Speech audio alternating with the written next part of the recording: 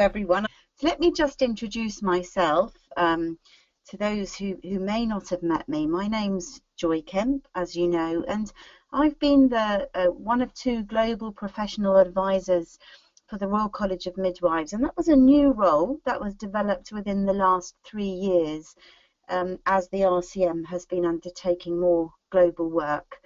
My background is as a midwife teacher, also some research and as a practicing midwife, but more importantly I've spent about 11 years working in overseas development, so hopefully that's given me a good background for this role.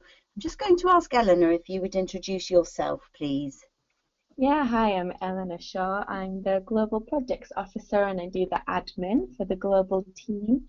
I work really closely with Joy to deliver lots of different global projects. So hopefully I'm going to be supporting her today and keeping her on track.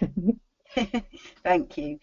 Great. So I think before we talk about the global role of the Royal College of Midwives and our profile of global work, it's important just to remind ourselves what the need is for midwives across the world. And I'm sorry if I'm teaching grannies to suck eggs, because I'm sure that many of you that are listening are already very familiar with the global need. But I've just highlighted a few points that are worth mentioning. So in 2013, across the world, there were 289,000 maternal deaths, 3 million newborn deaths, and 2.6 million stillbirths. So if we compare those to the situation in the UK, I think we can see that really in the UK we're extremely fortunate. And I'm sure many of you will be familiar with the Millennium Development Goals, which have been running between the years 2000 and 2015. There are 8 goals, and of those 8, 3 of them were related to midwifery. Global Millennium Development Goal 4 was around child health, Goal 5 was around maternal health, and Goal 6 was around HIV prevention. And if we look at 4, just looking at that figure of 3 million newborn deaths, what we find in Goal 4 is that although child deaths have reduced by a half or more over the 15 years of the Millennium Development Goals, within that newborn mortality has stayed pretty stagnant. And so it's really important that we don't just think about maternal deaths, but we also consider not only newborn deaths, but the number of stillbirths, many of which are just not recognised as a birth at all. So there's some grim statistics, and we know that actually midwives are the people who are best placed to address those needs, and they're the best buy in public health. And in fact, investing in midwives can give you up to a 16 times return on your investment. So it's a key message for governments to invest in midwives, and that actually we shouldn't be talking about skilled birth attendants or community midwifery technicians or all the other ways that people try to get away with not investing in midwifery, but actually it is midwives which are needed. And investing in midwives can save millions of lives every year. And there are 4 key actions around global health as we look forward following the Millennium Development Goals to the Sustainable Development Goals. Just going down to the bottom of the slide, the AAAQ, which is the kind of buzz phrase that everyone's talking about at the moment. As we move forward to 2030, this is what we're focusing on around midwifery, about making sure that midwifery care is available, that it's accessible, that it is acceptable, because people aren't going to want to come and see a midwife in a health facility, for example, if the care they receive is not respectful. So it's about acceptable care and also about the quality of care. So that's just in a nutshell the global need. Right, now just thinking about, we've considered the global need. What about the RCM? Why do we think that we as a UK Midwifery Association should be working globally? Well, The International Confederation of Midwives says that if you want to have a strong midwifery profession, then there are 3 pillars of midwifery. So you can see on this slide, there are 3 pillars on the left-hand side: education, regulation, and association. And these 3 pillars sit on a bedrock of quality midwifery care and the international midwifery competencies that are set by the ICM. So we want to be strengthening simultaneously midwifery regulation, education, and association.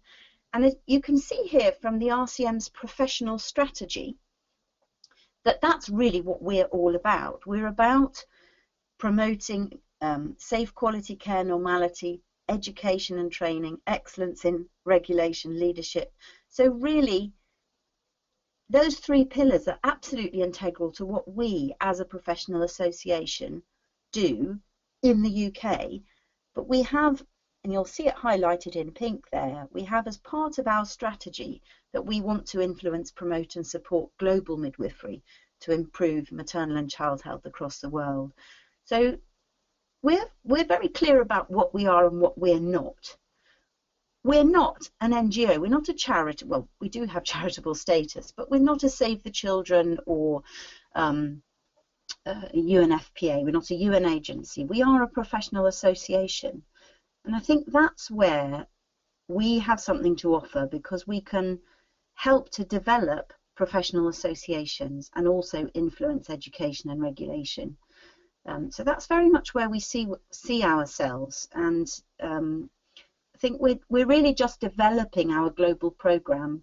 We started doing operational global work around 3 years ago, and so this is very much a work in progress for us, and it's very exciting for me to be helping to lead the work. I want to thank Jackie Gerard, who's our England director, for this slide, and it's just a collection of different documents that were published in 2013 and 14. 2014 was a fantastic year for midwifery because there was a publication of some really key documents that give us the evidence we need for why midwives are needed in global health. So we've got the Lancet Midwifery series, which there were several documents that were published last year, but in fact there are still some more publications coming out, which is really exciting. The State of the World's Midwifery, and that's a joint publication between WHO and ICM and UNFPA. And then WHO also produced every newborn action plan, so there's a number of different documents, and it's a really exciting time. On our website, we've been developing a list of resources and links for our members. So if you visit our website, you go to www.rcm.org.uk/global, you'll find on the right hand side resources for global work, many of the links to these documents. Oh, I think that one came in twice, so we'll just go on. Right, Eleanor, would you be able to just so people don't get bored of my voice, would you be able to just talk us through what the RCM's been doing as our current profile of global projects? Yeah, absolutely. So the biggest project that we've been doing that ran from 2012 to 2015 was the GMTP project, which stands for Global Midwifery Twinning Project. Many of you might have heard of it. And that was across 3 countries. So that was working in Uganda, Nepal, and Cambodia. And that was the point of that was to twin our professional association with professional midwifery associations in Nepal, Cambodia, and Uganda to try and strengthen midwifery through those professional associations, looking at the 3 pillars, so education, regulation, and association. And as part of our work, we also looked quite a lot at practice in those 3 countries. So that project came to an end in March 2015. And I'm happy to say that we're really actively exploring opportunities to continue to work in those countries. And we currently have some bids out to funders to continue that work. We also have a project that's part of a much bigger Women for Health project working in northern Nigeria. And that's run by Randy Forrester for the RCM.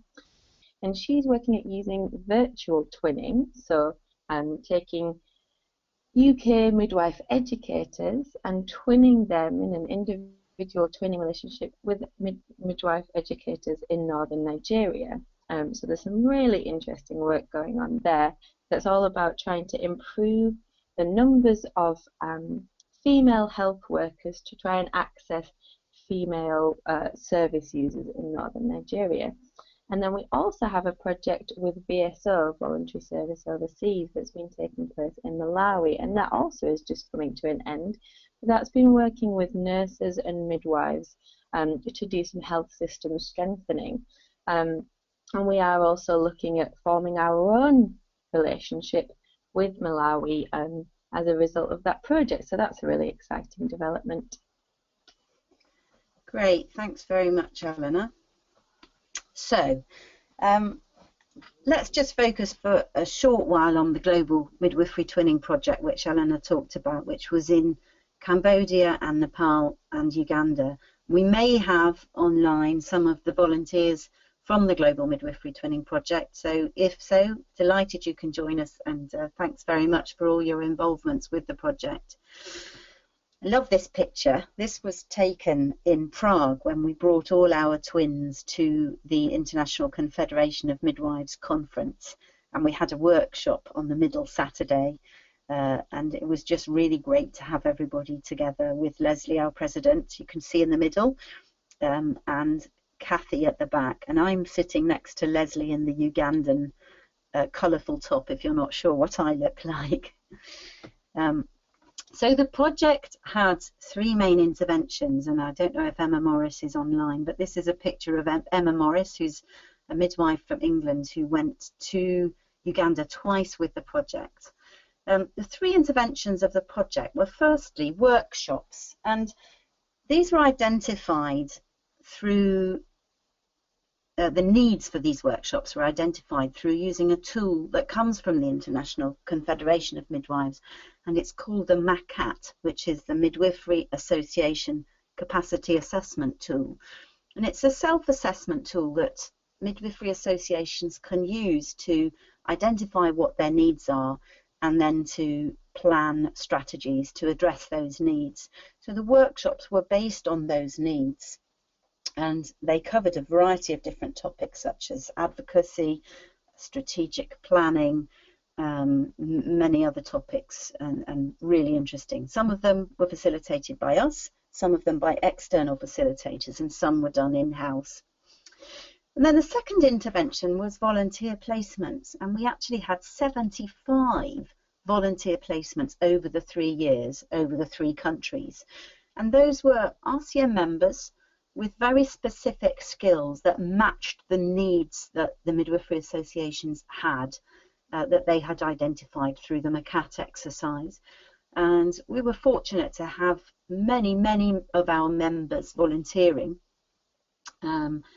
some of whom were very senior. We had professors, consultant midwives, heads of midwifery, labour ward managers, midwifery educators, specialist midwives, lots and lots of different midwives. And then the third intervention was support from the RCM, and that's both from our global team, and I want here just to say a big thank you to Delicia, who was in Eleanor's role previously at the beginning of the project and did a huge amount of work in supporting the project, but also to our country directors for England, Wales, Scotland and Northern Ireland, and I'm not sure if any of them are listening in, but if so, we're really grateful for all your support and technical help with the project.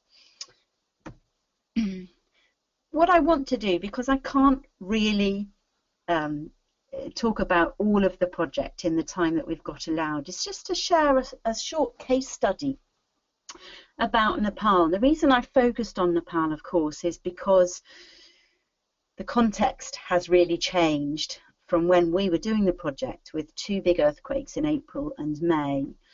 And I wanted to just share a case study about what happened during the project before the earthquake and how that has enabled the Midwifery Association to respond to the current situation. So we all know Nepal is where Mount Everest is. It's a very rural and mountainous, hilly context, which makes it extremely difficult to access health workers.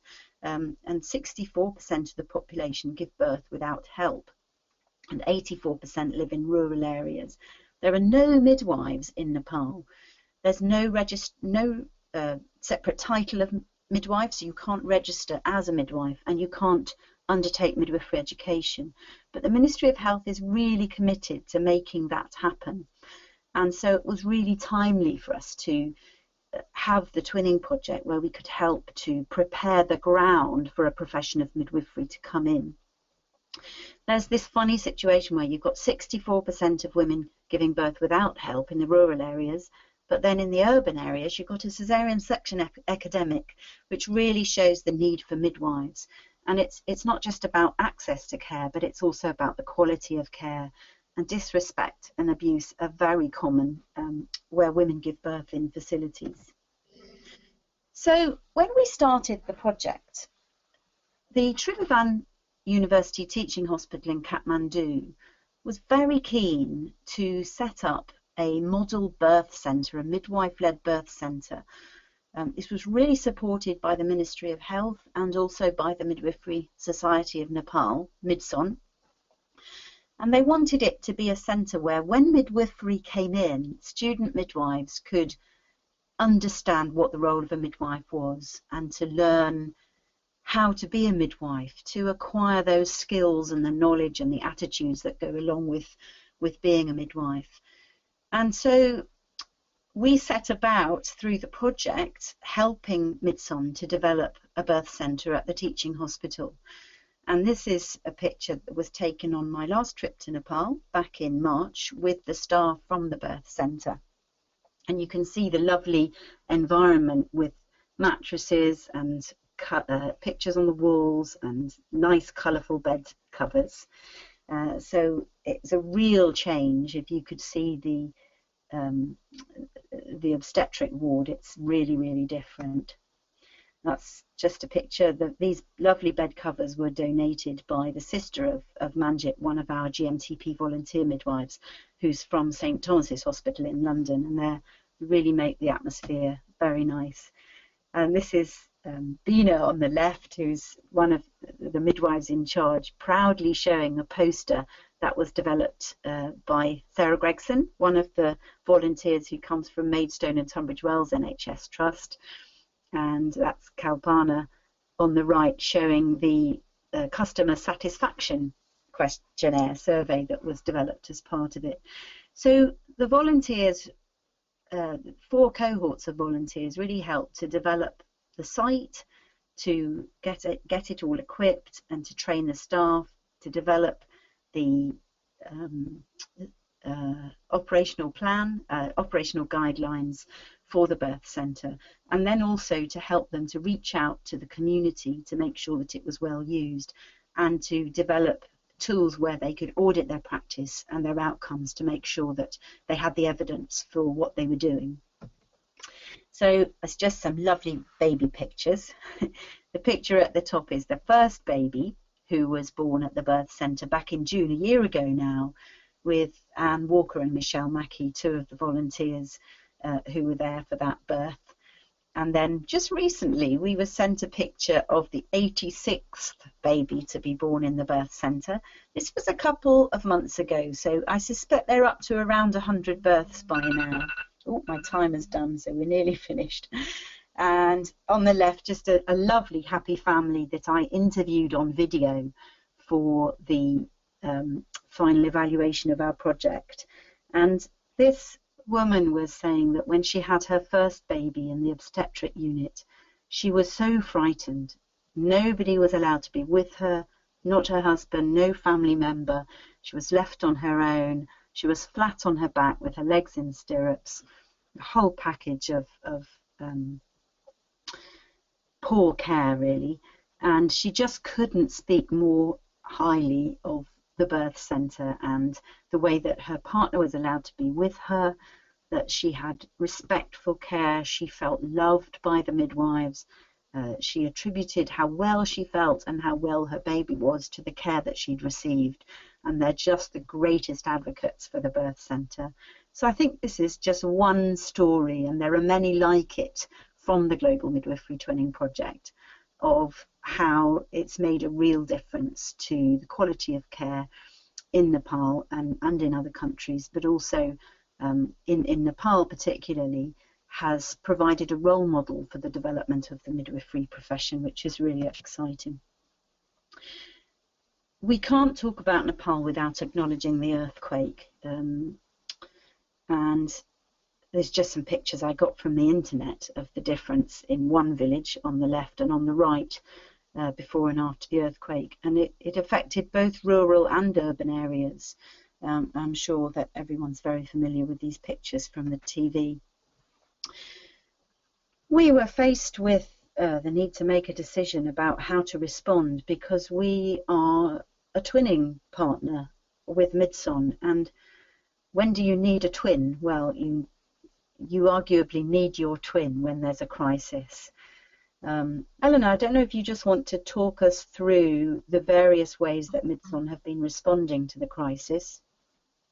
So Midson really came up with an incredible response. They're a very small and new midwifery society, but the very first thing that they decided to do was set up a help desk at the main maternity hospital. So women were flooding in from across the country, really, the whole earthquake affected zone, to get midwifery care, and of course the hospital was a complete deluge.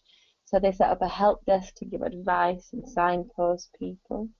The next stage was really the outreach camps. So as I'm sure you're all aware, many people have been staying outside under tarpaulins because their homes were damaged or they were too scared to go back. And these obviously included lots of families, lots of pregnant women.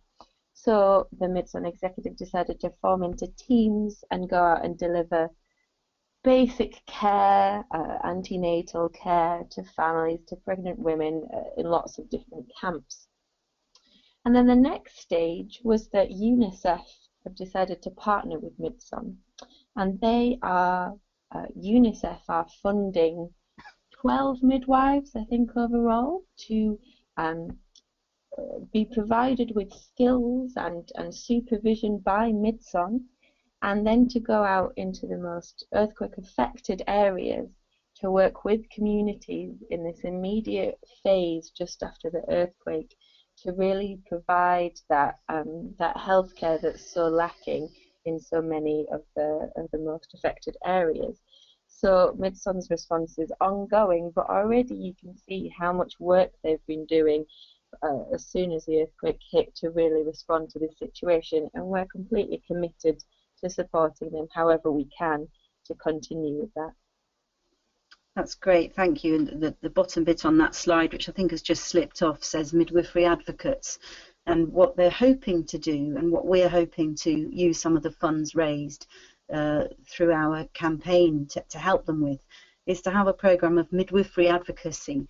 What they've been saying is that the quality of care has really suffered, as midwives themselves are living in such difficult conditions. Many of them have lost their homes. The quality of the midwifery care has really fallen away. Nobody's supporting breastfeeding. There's no therapeutic touch of women. And Midson really want to put a response in to go and almost to midwife the midwives and also to midwife the women. So we're just going to wait and see how that develops. So, very briefly, because we need to finish, where are we now? Well, we're sort of in a phase of finishing and reflecting, moving on. We've been trying very hard to disseminate information about our global work, and particularly the project. And so we've produced a booklet, a glossy booklet, and you can download a PDF of that booklet from our website. We also had a 4-page spread in Midwives magazine, which was published just at the end of May, so hopefully everyone's received a copy of that. But you can also download that 4-page spread as a PDF from our website. We're doing this webinar, we're doing a number of conference presentations. I was at the Normal Birth Research Conference last week in the Lake District giving a presentation, and I'm off to Wales and then to Bradford and Sheffield. So we're doing a lot of project dissemination. We know there's some opportunities for research, and we're just trying to think through what that might look like. We're sustaining our twinning relationships. We're in contact at least once a month with our partners, actually a lot more with Uganda and Nepal at the moment, and probably a bit more than that with Cambodia. So we're very committed to sustaining our twinning relationships. We are also developing new projects and partnerships. Down the bottom you can see Uganda and Malawi bids. We've been shortlisted for a project to support midwifery mentorship development in Uganda, and we had a second interview yesterday, so watch this space for that. We've also put a bid in to develop a new twinning relationship in Malawi. And there's a number of spin-offs from the Global Midwifery Twinning Project. Particular note is Salford, that have developed a link with Cambodia. So there's lots going on, and just because our project's kind of in a hiatus phase at the moment certainly doesn't mean that the global team has nothing to do. I'm not going to run through all of the results, and you can read these in the booklet, but the evaluation of the Global Midwifery Twinning Project showed that it had really made an impact on midwifery education, regulation and practice, and had strengthened capacity. I think what's really interesting for us is that we found that our global work engages our members, and when people have volunteered with us, they actually come back and become activists for the Royal College of Midwives. So we found that really interesting, and we really want to capitalise on that in the future of our global work. There's lots that we need to learn about the project. I think it was very ambitious, and we do need to think through more carefully, I think, the theoretical basis for what we're doing, how we want to engage and how we want to facilitate change. And that's something we're taking very seriously. And in fact, next week I'm going on a training course with the International Confederation of Midwives, looking at theories of change and monitoring evaluation. We also want to try and maximise the learning that our partners can have from each other in a south-to-south capacity. So we're going to finish up here. We've just put some links together with opportunities for any of you who are listening who want to volunteer. At the moment, we don't have any opportunities within the RCM. We may well have soon, so certainly keep your eye open. But meanwhile, there's a number of people that we work closely with that we'd be happy to recommend to you, particularly VSO and the Liverpool School of Tropical Medicine Making It Happen programme, Maternity Worldwide, MSF. There's lots of opportunities, and if you would like to email me or Eleanor to talk about any of those organisations or opportunities, we'd be delighted to help you with that. As I've said, we've developed our website, and it's got lots of case studies, videos, booklets and publications on there. So you can have a look at that, and you can share those with people in your units or with friends and family.